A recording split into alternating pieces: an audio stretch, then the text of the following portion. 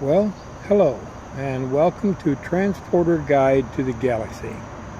My name is Hoop, and I am a transporter and have been a transporter for over a decade.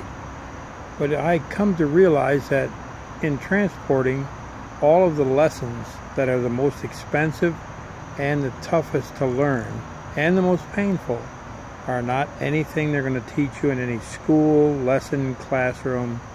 Something you learn out here on the road through hard knocks. Now, a transporter is a person who is willing to take a vehicle from point A to point B for, well, as safely as possible and as efficiently as possible for a predetermined price, usually by the mile. Some companies pay all expenses, they figure them out and then pay you by the mile, but most of the time you're predetermined for a price of moving a vehicle. Now,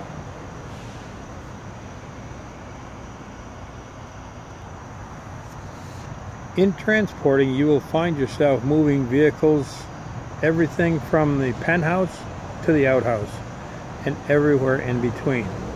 Now, if you're thinking about being a transporter or you already are a transporter, I've come to realize that I can help you all out by teaching you some of the things that I've learned out on the road. And I'm not a know-it-all. I'm still learning every day, either joyfully or painfully, new lessons all the time. You never quit learning. If you quit learning and you think you know it all, quit transporting and go do something else like flipping fries at McDonald's or something safe, because this can kill you out here if you don't do it right. There are several different types of transporters, and we'll get into those a little bit later. There's drive-away, which is about the vehicle I'm sitting in front of here. It's a crane, about 60,000 pounds, and it's already motorized, so I drive that because it's too big to be hauled on a flatbed or a lowboy. So I will drive it from point A to point B. This particular time I'm moving it out of Virginia Beach, Virginia, up further into Virginia for a utility company. Now, there's haul and tow, which is someone that will hook onto a trailer, an unmotorized vehicle like camper trailers or construction trailers, and move them from point A to point B. Now, they are all hooked up to do the lighting and the brakes and everything else, but they have their own vehicle. I do not have a tow vehicle. I have a tow behind vehicle, what's called a tow. And also there is a transporter that's a public transportation transporter. Now, this is a transporter. I tried this for about 6 months. Drove me absolutely crazy. He'll find a truck, say in Sacramento, California, and he'll fly to Sacramento, California, pick up a train or a bus to get him close to the vehicle, then a taxi cab to get him to where he needs to go, either Uber or a taxi cab or even walk sometimes. I used to try to carry a bicycle with me, small fold-up bicycle. It's not my bag, but some people who like to walk and don't mind waiting, it can be a very profitable way to do it. So they take public transportation, pick the vehicle up and drive it, usually just have one suitcase, and they'll drive that vehicle to point B. Sometimes it's all the way across the country. These folks love good long runs. Myself, I run a Toad, which is a car that's towed behind the big truck, so I love short runs especially. That's where I figure my best dollar per pound is. You will find that transporters are very special, warped individuals that just cannot get enough travel, because if you're not used to getting away from home and staying away for 3 or 4 months at a time, or almost like me, just living out on the highway, this is not going to be for you. If you have family ties and a beautiful home and a lawn that needs mowing, you're not going to be a happy transporter. I try to bring my spouse with me, my wife with me, every chance I get to do the deadhead miles. Live miles are one that you're paid for. The deadhead are the most dangerous because that comes right out of your pocket. So you will get a live contract, say from Richmond, Virginia to New Orleans. Now driving that's about 1,300 miles, and you're going to get paid per mile to take that vehicle. But then you have to get another vehicle from somewhere else, hopefully close, and those miles to the next vehicle are called the deadhead miles. And those deadhead miles with pretty much every company I've come in contact with are paid for by you. If it's far enough, over 200 miles, some companies will pay you a deadhead fee, a minimum like 35 to 50 cents a mile to cover it. That covers your fuel. It does not cover your time. In the long run, if you're thinking about making $10 or $20 or $30 an hour as a transporter, you're dreaming, because of the time that you're going to spend out on the road, or a breakdown, or waiting for a truck to be ready, or get there and the truck is not ready, or get there and the truck has already been delivered. There's just all kinds of things that can really throw a wrench into your profitability.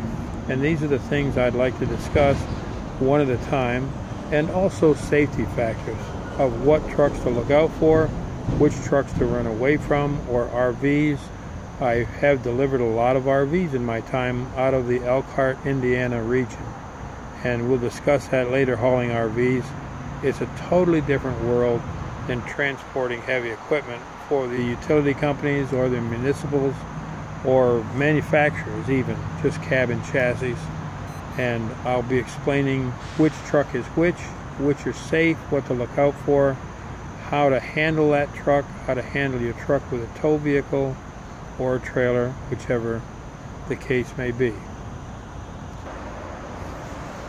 Now, after you've been a transporter for a while, you will find out from talking to people on the road that there are several different ways that the company finds to, I guess you'd call, screw you out of a damn good living, because there is a ton of money in transporting and somebody is getting rich.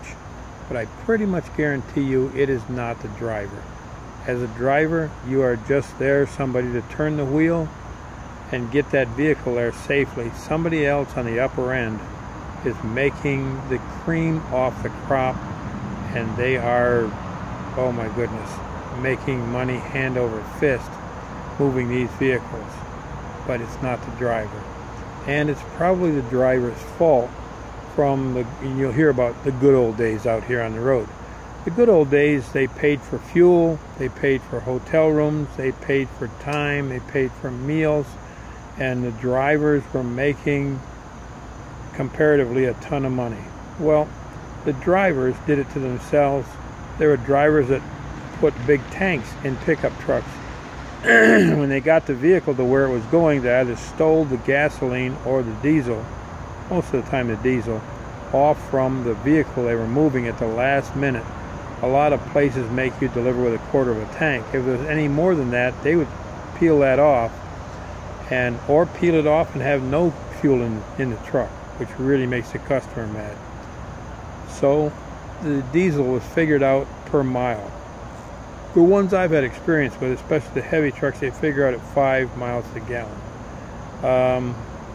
That can work in your favor on a small vehicle, but some of these big cranes and bucket trucks and flatbeds and winches, they can get 3 gallons to the mile going uphill in the Rockies or the Tetons, the Cascades, or Alberta Rockies. You better bring lots of money and lots of fuel. So the drivers have literally screwed themselves out of the company paying for the fuel, regardless of what it is. Also, they used to pay expenses for hotels. The drivers made up these sheets, and with a computer page would take these sheets and make them up for like Holiday Inn Express, put up a fake room for $100 a night and turn those in. when they actually never stayed in that hotel. It didn't take the companies long to figure out that they're getting screwed. They sleep in the truck or not sleep at all. And it didn't take them long to figure out they were getting screwed, so they eliminated that. Also, some of the companies pay by the hour. Now, some pay strictly by the mile, point A to point B, plus tolls and expenses. Some companies pay by the mile, point A to point B, and I'll go into that later about using point A to point B to their advantage to screw you out of even more miles and time and money. But that comes a little bit later, what to look out for. The drivers would take the wrong route, they'd get lost, they'd visit family, they'd steal stuff off the trucks. The drivers screwed themselves out of a very good living. So you're going to find it tough to scratch out an excellent living out here unless you know all of the pitfalls and all the way to look for it.